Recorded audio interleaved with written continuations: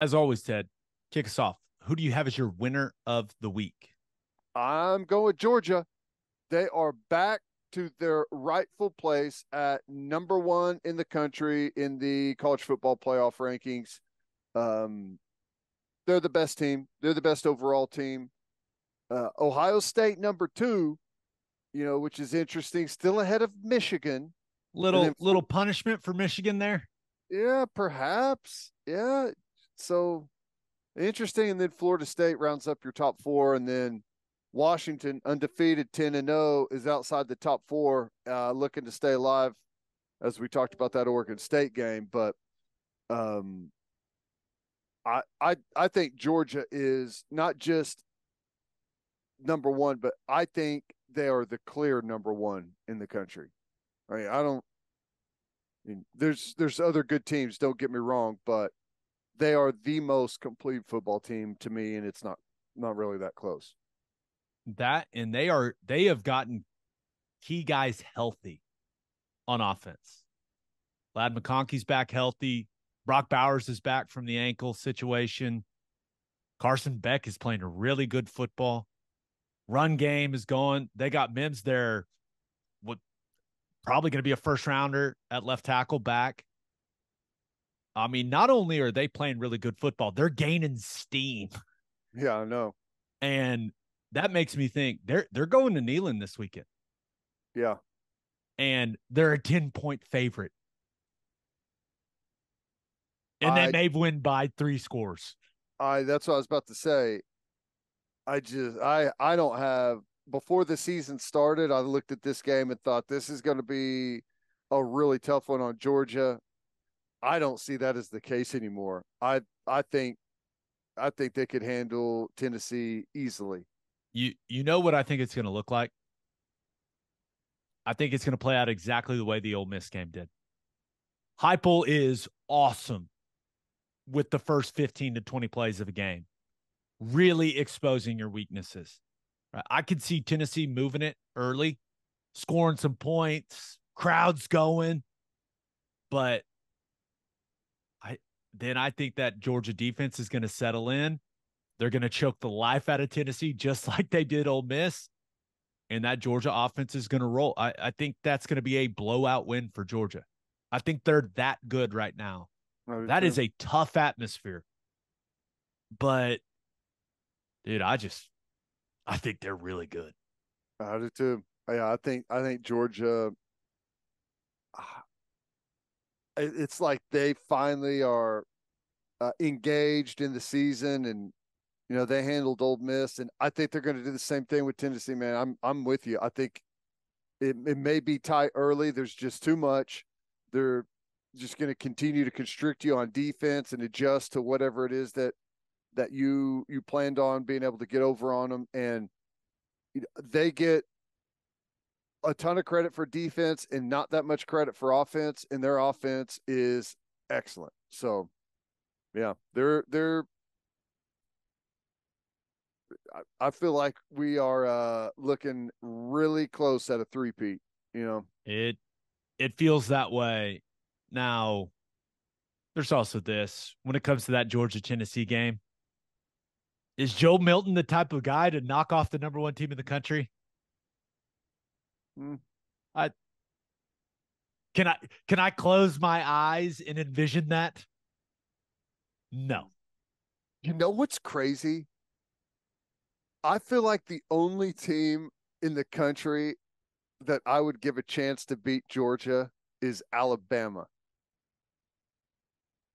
I mean, I say give a chance. That I That's would not say crazy has, at all. I think a lot of people see it that way. I know, but it's funny because Alabama has, they're number 8 in the playoff rankings. And I can't really say much about like they should be necessarily higher than that. I don't I mean that's a fair ranking, but this season has really played out exactly how Nick Saban would want it. I been able to operate through pretty much obscurity throughout the year, left for dead early, and have just gotten better and better and better. And they've got a dangerous enough offense with some big plays and a good enough defense to give Georgia a real run for their money. I'm with you. And that SEC title game is already set. Yeah, that's the thing, though. I think Alabama can beat Georgia, but I don't think they can beat them twice. That's an interesting way of looking at it. Because they'll have to beat them twice. We keep them. We may find out. Yeah, yeah. All right, who do you have as your loser of the week? Oh, I had to go with the Cleveland Browns.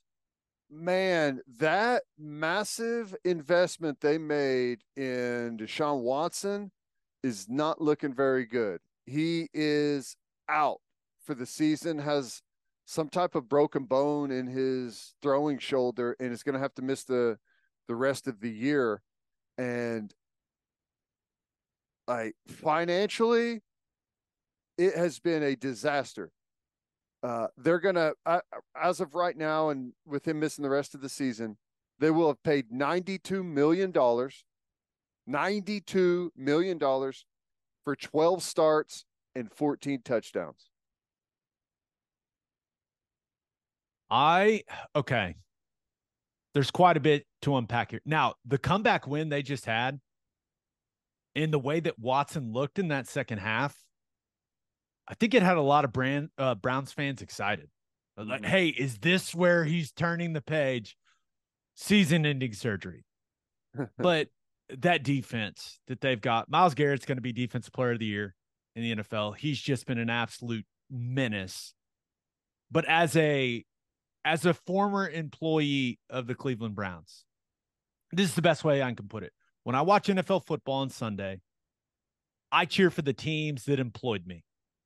And there were a lot of them, 6 of them. So I got a lot of teams to cheer for.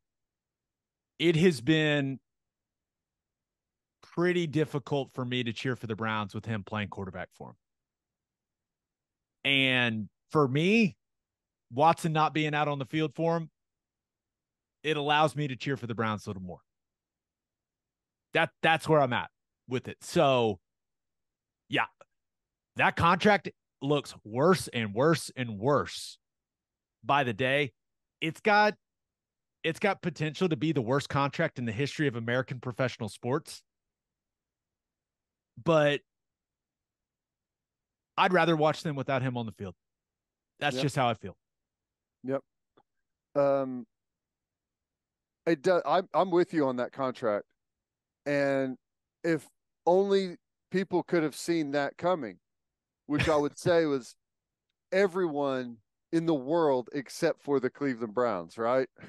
It's been a nightmare. 92 million, 12 starts, 14 touchdowns. Whew.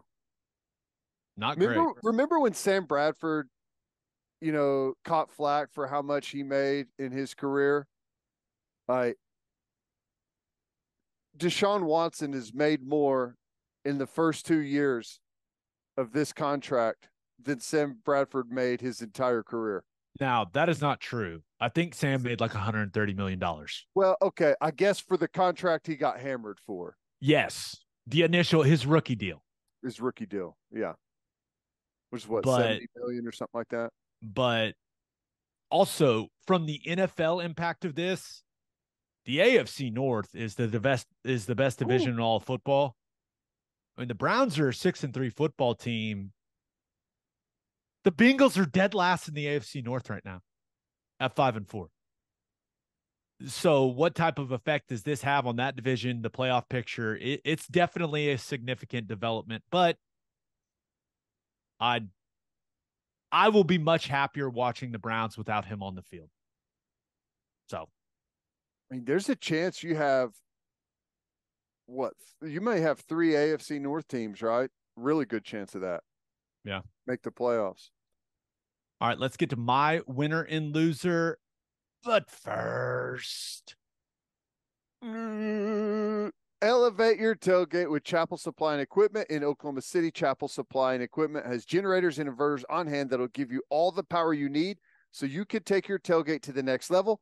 They've also got top-of-the-line heaters that'll keep you warm during those cold tailgates later in the season. They're Oklahoma-owned and operated. Elevate your tailgate by calling 405-495-1722 or visit chapelsupply.com. That's CHAPPELL supply.com. And First Fidelity Bank knows how to keep fans like you happy. With more than 50 awards in the last 5 years, including Forbes Best in State Bank, the Oklahoma's Community Choice Awards, and the Journal Records Reader Rankings, it's clear that they are Oklahoma's #1 pick for quality banking. And you can find that level of outstanding service in everything FFB offers. Open an account at an award-winning bank today at ffb.com. First Fidelity Bank, we go where you go. And head to opolisclothing.com for our podcast merchandise and the best OU gear out there. That's OPOLIS clothing.com. Use promo code TED, TED for 10% off. That's opolisclothing.com. Use promo code TED for 10% off. Buttery soft and 10% off. For my winner of the week, thought about going with Oregon. Every list out there has Dan Lanning as a potential candidate for the Texas A&M job.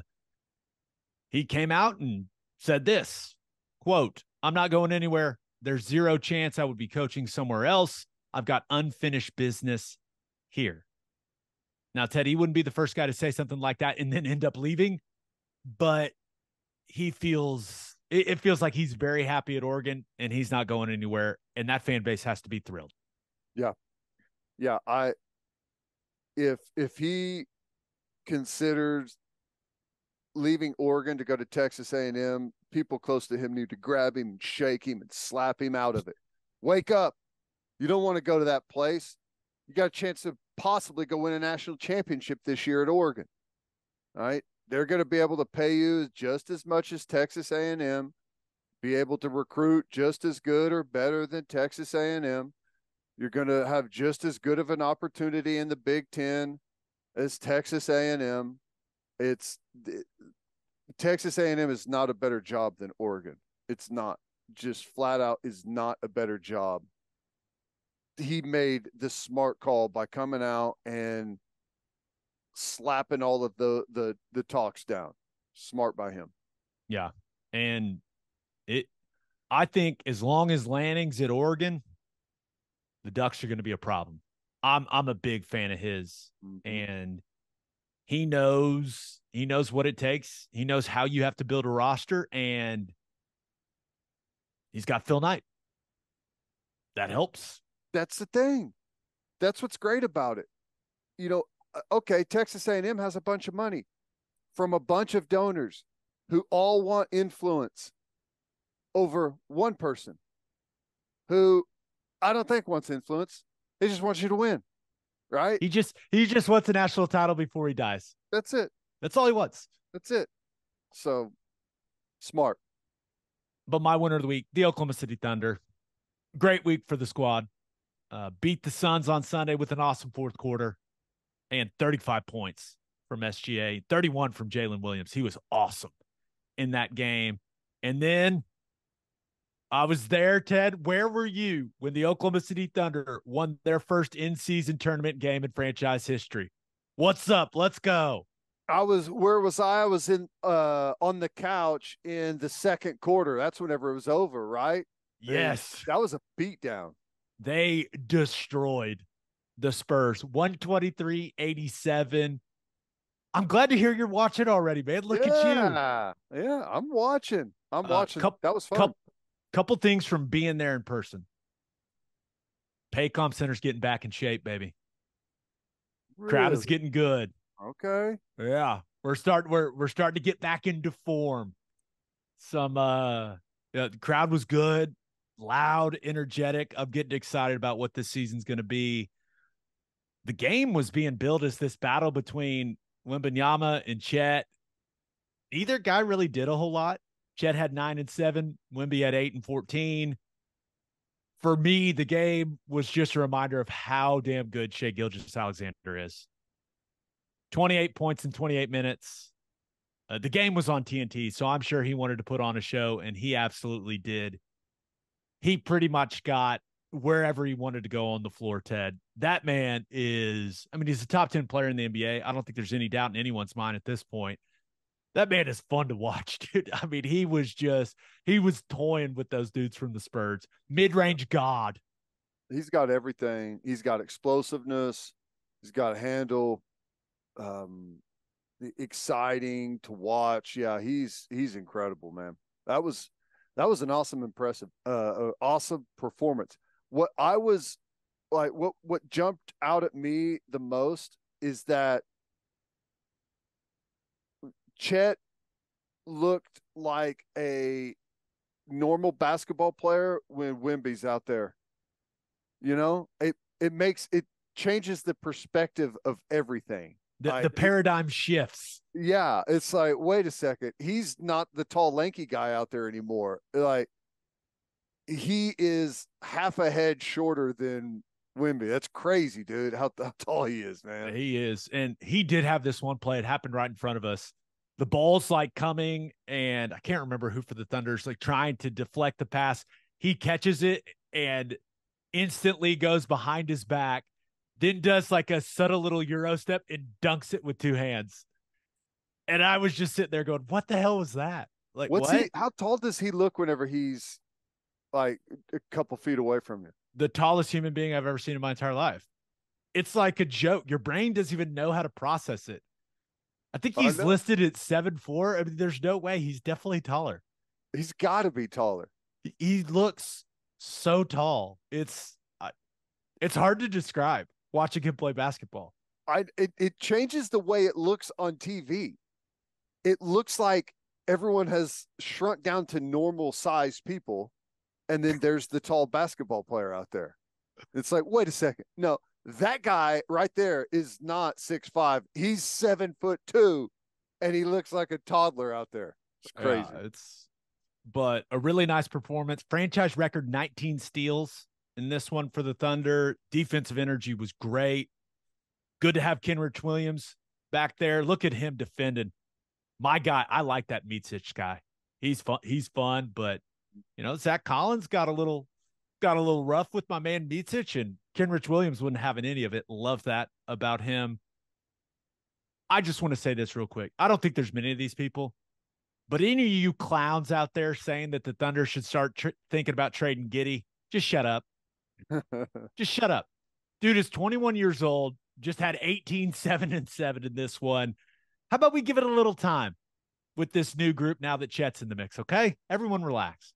And this isn't a new thing for him to have a slow start. And no, it happened last season. Yeah, as the weather starts to get better coming out of the deep cold in the winter, he gets better and better. Yeah, he's Australian. He's used to, I don't know what the weather in Australia is like, but I've always imagined it's just warm the entire time and sunny, and everyone's in a great mood. He just needs to get it to get a little warmer. It's fine. Right. But rebounding has been a big issue for the team, and they battled on the board. Still lost the battle, 43-30. Gave up too many offensive rebounds, but some improvement on that front. For my loser of the week, the Buffalo Bills.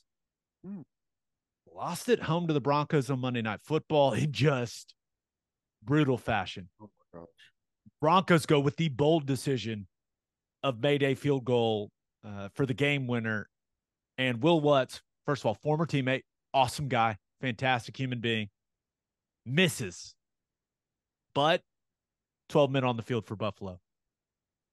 Lutz gets another chance, drills it, game over. Broncos wins.